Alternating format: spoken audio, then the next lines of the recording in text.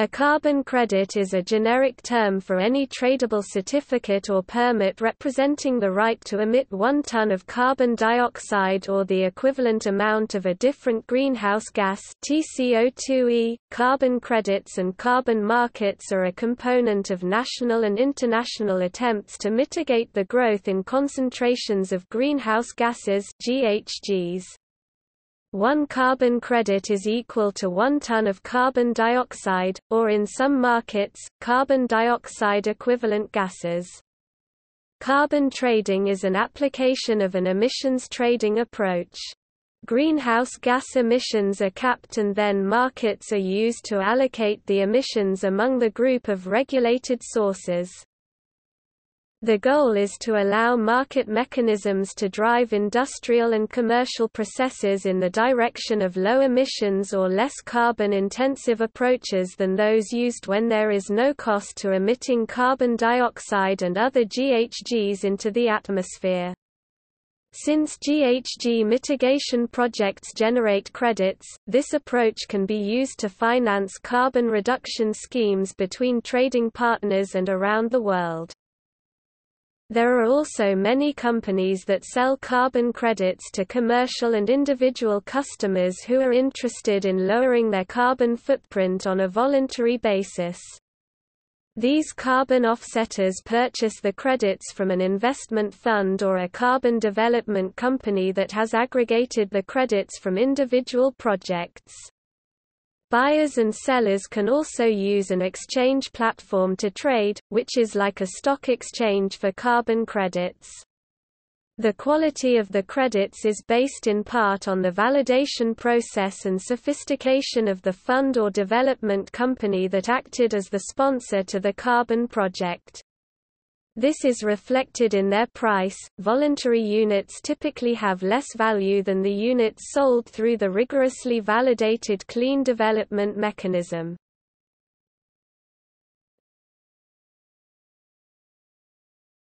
Topic: Definitions.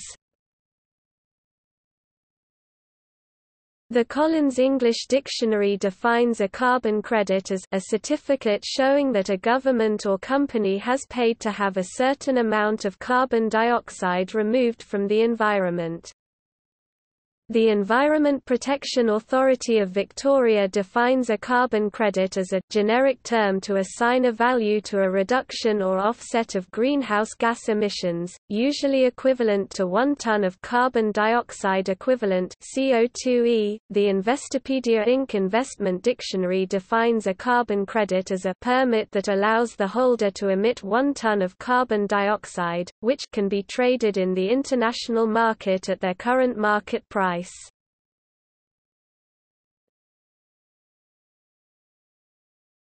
Topic: Types. There are 2 main markets for carbon credits: compliance market credits, secondary, verified market credits (VERS).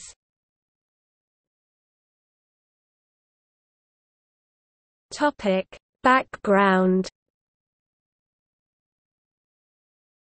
The burning of fossil fuels is a major source of greenhouse gas emissions, especially for power, cement, steel, textile, fertilizer and many other industries which rely on fossil fuels: coal, electricity derived from coal, natural gas and oil. The major greenhouse gases emitted by these industries are carbon dioxide, methane, nitrous oxide, hydrofluorocarbons (HFCs), etc., all of which increase the atmosphere's ability to trap infrared energy and thus affect the climate. The concept of carbon credits came into existence as a result of increasing awareness of the need for controlling emissions. The IPCC Intergovernmental Panel on Climate Change has observed that policies that provide a real or implicit price of carbon could create incentives for producers and consumers to significantly invest in low GHG products, technologies and processes. Such policies could include economic instruments, government funding and regulation. while noting that a tradable permit system is one of the policy instruments that has been shown to be environmentally effective in the industrial sector, as long as there are reasonable levels of predictability over the initial allocation mechanism and long-term price. The mechanism was formalized in the Kyoto Protocol, an international agreement between more than 170 countries, and the market mechanisms were agreed through the subsequent Marrakesh Accords. The mechanism adopted was similar to the successful U.S. acid rain program to reduce some industrial pollutants.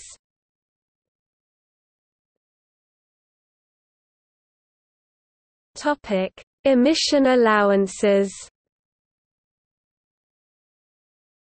Under the Kyoto Protocol, the caps or quotas for greenhouse gases for the developed Annex I countries are known as assigned amounts and are listed in Annex B. The quantity of the initial assigned amount is denominated in individual units, called assigned amount units (AAUs), each of which represents an allowance to emit 1 metric ton of carbon dioxide equivalent, and these are entered into the country's national registry. In turn, these countries set quotas on the emissions of installations run by local business and other organizations, generically termed operators. Countries manage this through their national registries, which are required to be validated and monitored for compliance by the UNFCCC.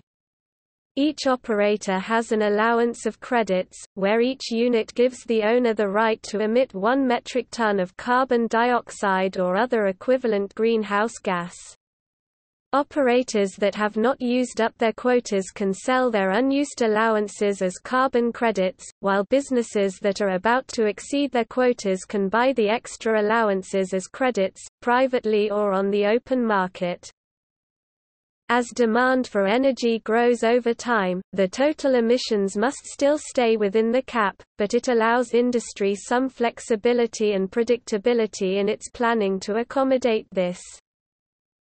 By permitting allowances to be bought and sold, an operator can seek out the most cost-effective way of reducing its emissions, either by investing in cleaner machinery and practices or by purchasing emissions from another operator who already has excess capacity. Since 2005, the Kyoto mechanism has been adopted for CO2 trading by all the countries within the European Union under its European Trading Scheme (EU ETS), with the European Commission as its validating authority. From 2008, EU participants must link with the other developed countries who ratified Annex I of the Protocol, and trade the 6 most significant anthropogenic greenhouse gases. In the United States, which has not ratified Kyoto, and Australia, whose ratification came into force in March 2008, similar schemes are being considered.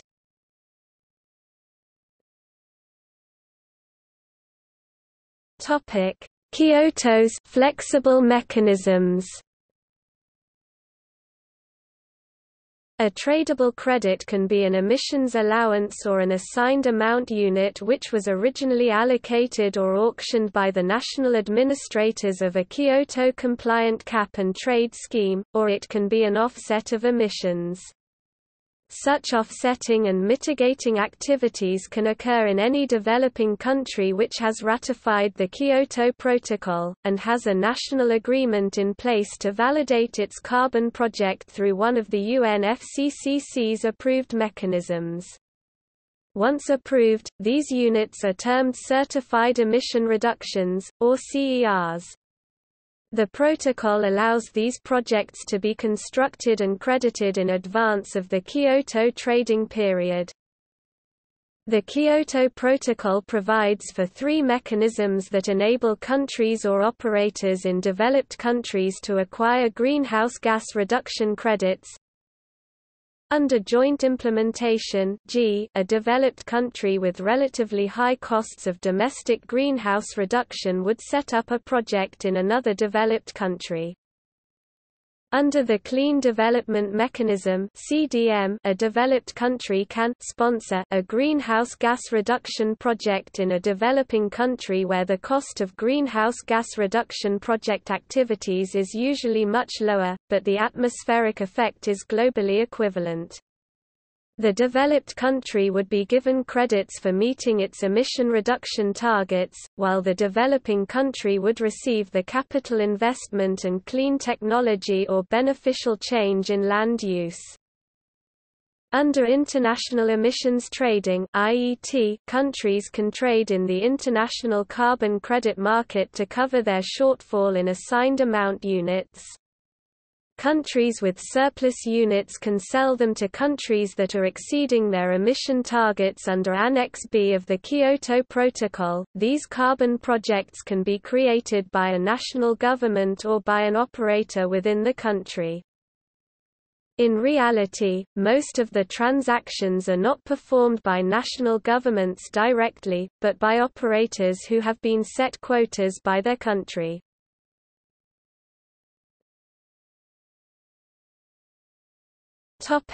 Emission markets. For trading purposes, one allowance or CER is considered equivalent to 1 metric ton of CO2 emissions. These allowances can be sold privately or in the international market at the prevailing market price.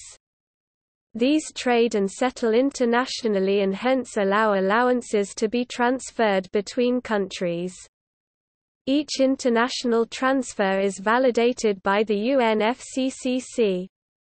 Each transfer of ownership within the European Union is additionally validated by the European Commission.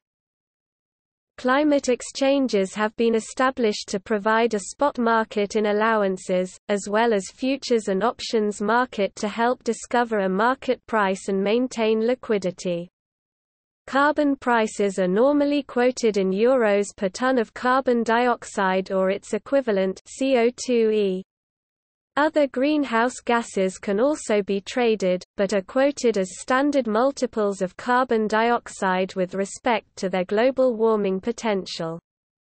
These features reduce the quota's financial impact on business, while ensuring that the quotas are met at a national and international level.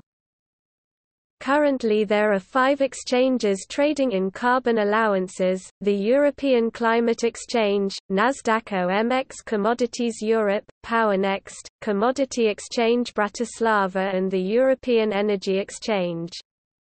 Nasdaq OMX Commodities Europe listed a contract to trade offsets generated by a CDM carbon project called Certified Emission Reductions (CERs). Many companies now engage in emissions abatement, offsetting, and sequestration programs to generate credits that can be sold on one of the exchanges. At least one private electronic market has been established in 2008, Kantorko 2e. Carbon credits at Commodity Exchange Bratislava are traded at special platform, Carbon Place. Managing emissions is one of the fastest growing segments in financial services in the City of London, with a market estimated to be worth about €30 billion in 2007. Louis Redshaw, head of environmental markets at Barclays Capital, predicts that carbon will be the world's biggest commodity market, and it could become the world's biggest market overall.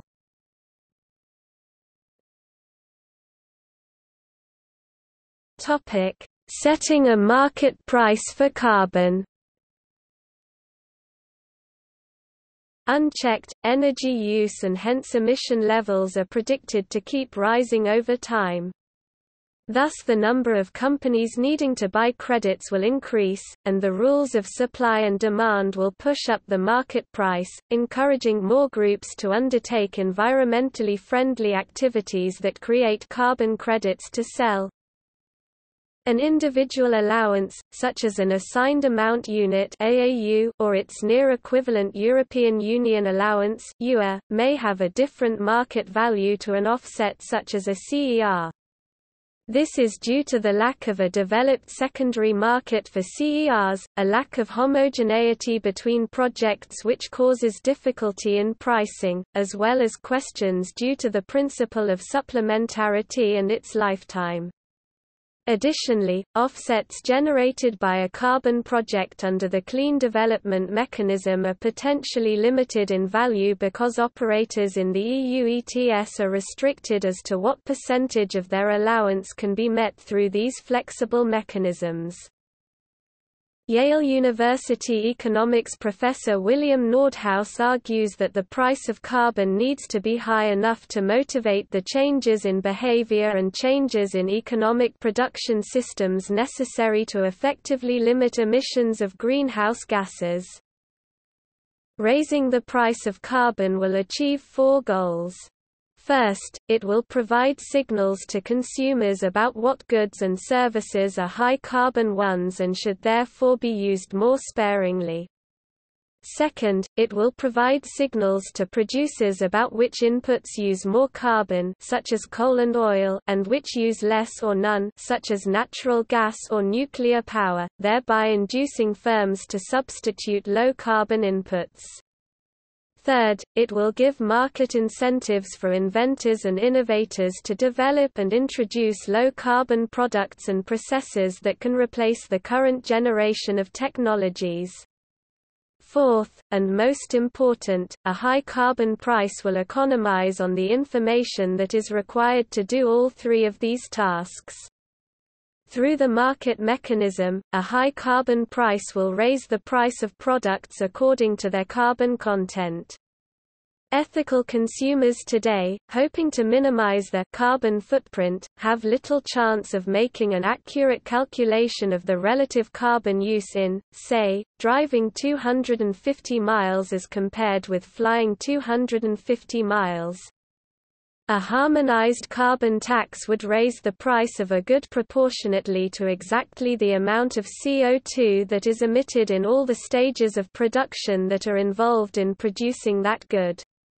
If 0.01 of a ton of carbon emissions results from the wheat growing and the milling and the trucking and the baking of a loaf of bread, then a tax of $30 per ton carbon will raise the price of bread by 30 cents.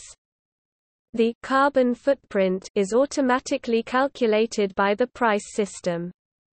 Consumers would still not know how much of the price is due to carbon emissions, but they could make their decisions confident that they are paying for the social cost of their carbon footprint. Nordhaus has suggested, based on the social cost of carbon emissions, that an optimal price of carbon is around $30 US per ton and will need to increase with inflation. The social cost of carbon is the additional damage caused by an additional ton of carbon emissions. The optimal carbon price, or optimal carbon tax, is the market price or carbon tax on carbon emissions that balances the incremental costs of reducing carbon emissions with the incremental benefits of reducing climate damages. If a country wished to impose a carbon tax of $30 per ton of carbon, this would involve a tax on gasoline of about 9 cents per gallon. Similarly, the tax on coal-generated electricity would be about 1 cent per kilowatt-hour, or 10% of the current retail price. At current levels of carbon emissions in the United States, a tax of $30 per ton of carbon would generate $50 billion of revenue per year.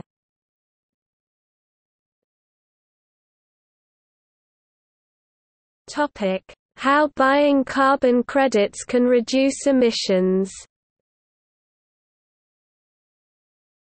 Carbon credits create a market for reducing greenhouse emissions by giving a monetary value to the cost of polluting the air. Emissions become an internal cost of doing business and are visible on the balance sheet alongside raw materials and other liabilities or assets. For example, consider a business that owns a factory putting out 100,000 tons of greenhouse gas emissions in a year. Its government is an Annex I country that enacts a law to limit the emissions that the business can produce. So the factory is given a quota of say 80,000 tons per year. The factory either reduces its emissions to 80,000 tons or is required to purchase carbon credits to offset the excess. After costing up alternatives, the business may decide that it is uneconomical or infeasible to invest in new machinery for that year. Instead, it may choose to buy carbon credits on the open market from organizations that have been approved as being able to sell legitimate carbon credits. We should consider the impact of manufacturing alternative energy sources. For example, the energy consumed and the carbon emitted in the manufacture and transportation of a large wind turbine would prohibit a credit being issued for a predetermined period of time. One seller might be a company that will offer to offset emissions through a project in the developing world, such as recovering methane from a swine farm to feed a power station that previously would use fossil fuel. So although the factory continues to emit gases, it would pay another group to reduce the equivalent of 20,000 tons of carbon dioxide emissions from the atmosphere for that year. Another seller may have already invested in new low-emission machinery and have a surplus of allowances as a result. The factory could make up for its emissions by buying 20,000 tons of allowances from them. The cost of the seller's new machinery would be subsidized by the sale of allowances. Both the buyer and the seller would submit accounts for their emissions to prove that their allowances were met correctly.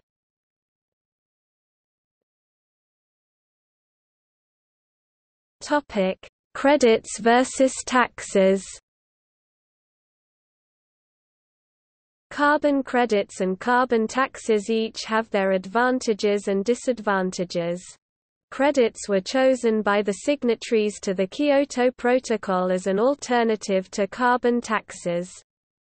A criticism of tax-raising schemes is that they are frequently not hypothecated, and so some or all of the taxation raised by a government would be applied based on what the particular nation's government deems most fitting.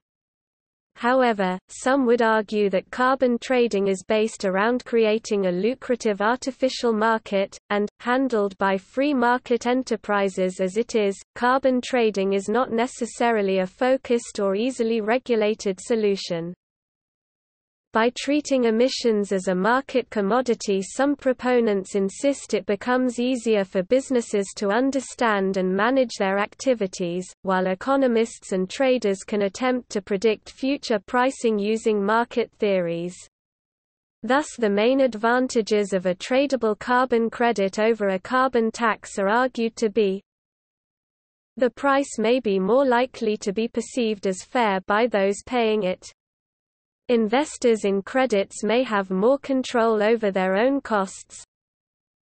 The flexible mechanisms of the Kyoto Protocol help to ensure that all investment goes into genuine sustainable carbon reduction schemes through an internationally agreed validation process.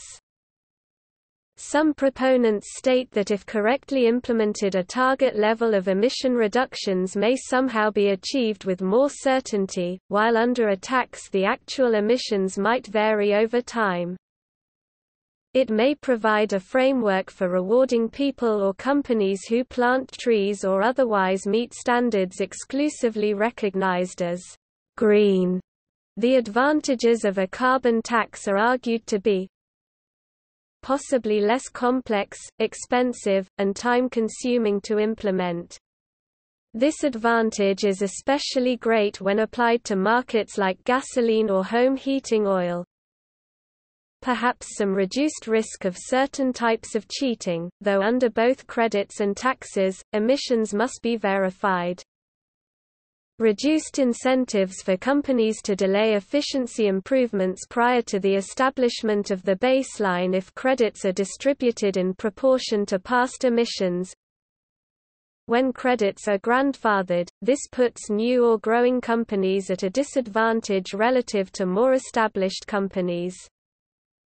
Allows for more centralized handling of acquired gains.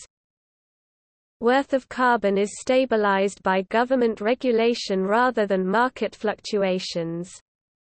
Poor market conditions and weak investor interest have a lessened impact on taxation as opposed to carbon trading.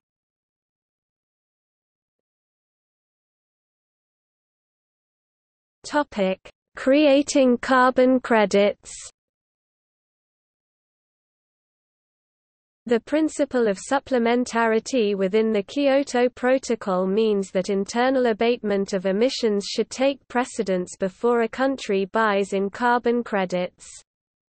However, it also established the Clean Development Mechanism as a flexible mechanism by which capped entities could develop measurable and permanent emissions reductions voluntarily in sectors outside the cap. Many criticisms of carbon credits stem from the fact that establishing that an emission of CO2 equivalent greenhouse gas has truly been reduced involves a complex process. This process has evolved as the concept of a carbon project has been refined over the past 10 years. The first step in determining whether or not a carbon project has legitimately led to the reduction of measurable and permanent emissions is understanding the CDM methodology process. This is the process by which project sponsors submit, through a designated operational entity their concepts for emissions reduction creation.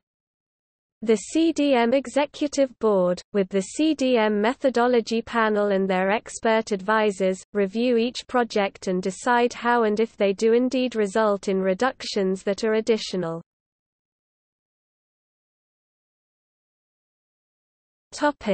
Additionality and its importance. It is also important for any carbon credit offset to prove a concept called additionality.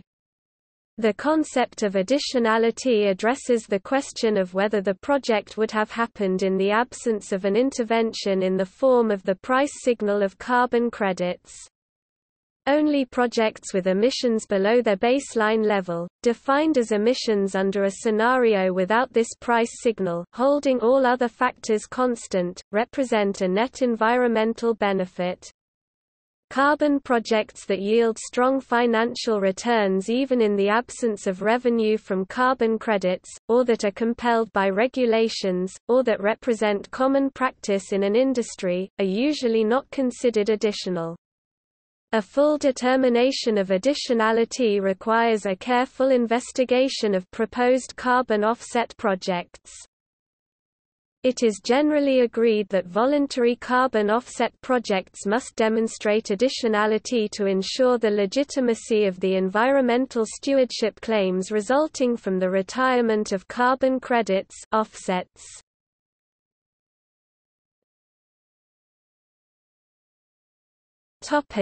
Criticisms. The Kyoto mechanism is the only internationally agreed mechanism for regulating carbon credit activities, and, crucially, includes checks for additionality and overall effectiveness. Its supporting organization, the UNFCCC, is the only organization with a global mandate on the overall effectiveness of emission control systems, although enforcement of decisions relies on national cooperation. The Kyoto trading period only applies for 5 years between 2008 and 2012. The first phase of the EU ETS system started before then, and is expected to continue in a third phase afterwards, and may coordinate with whatever is internationally agreed at, but there is general uncertainty as to what will be agreed in post-Kyoto Protocol negotiations on greenhouse gas emissions. As business investment often operates over decades, this adds risk and uncertainty to their plans. As several countries responsible for a large proportion of global emissions, notably USA, India, China, have avoided mandatory caps, this also means that businesses in capped countries may perceive themselves to be working at a competitive disadvantage against those in uncapped countries, as they are now paying for their carbon costs directly. A key concept behind the cap and trade system is that national quotas should be chosen to represent genuine and meaningful reductions in national output of emissions. Not only does this ensure that overall emissions are reduced, but also that the costs of emissions trading are carried fairly across all parties to the trading system. However, governments of capped countries may seek to unilaterally weaken their commitments, as evidenced by the 2006 and 2007 national allocation plans for several countries in the EU ETS, which were submitted late and then were initially rejected by the European Commission for being too lax. A question has been raised over the grandfathering of allowances. Countries within the EU ETS have granted their incumbent businesses most or all of their allowances for free. This can sometimes be perceived as a protectionist obstacle to new entrants into their markets. There have also been accusations of power generators getting a windfall profit by passing on these emissions charges to their customers. As the EU ETS moves into its second phase and joins up with Kyoto, it seems likely that these problems will be reduced as more allowances will be auctioned. Some sources shows that UK financial service wins a lot from carbon credit trade. The profit is evident if one check the statistics. London has secured dominance on the global carbon trading market, with net value $64 billion in 2007, according to the report by International Financial Services London. London controlled about 90% of the exchange market, carbon credit versus money, in 2007. London-based companies made about 59% of the purchases of carbon credits issued by the UN. And some of the carbon credit system creators are from UK, for example, The Economist, former senior vice president of the World Bank and government economic advisor in the United Kingdom Nicholas Stern, Baron Stern of Brentford, who has founded a consultancy trading agency, the Carbon Rating Agency (CRA), on the Isle of Man, controlled by firm Idea Global Group. There Stern was a vice-chairman at that time for carbon credit evaluation and firms rating and making money on that.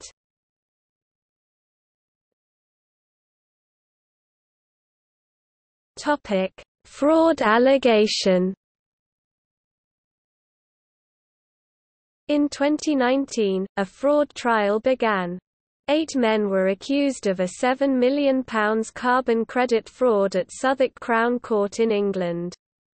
It was alleged that a fraud had been perpetrated on members of the public who were persuaded to make investments, including the purchase of carbon credits, which were effectively worthless. The trial collapsed because the judge ruled that the prosecution's expert witness did not have any relevant qualifications. See also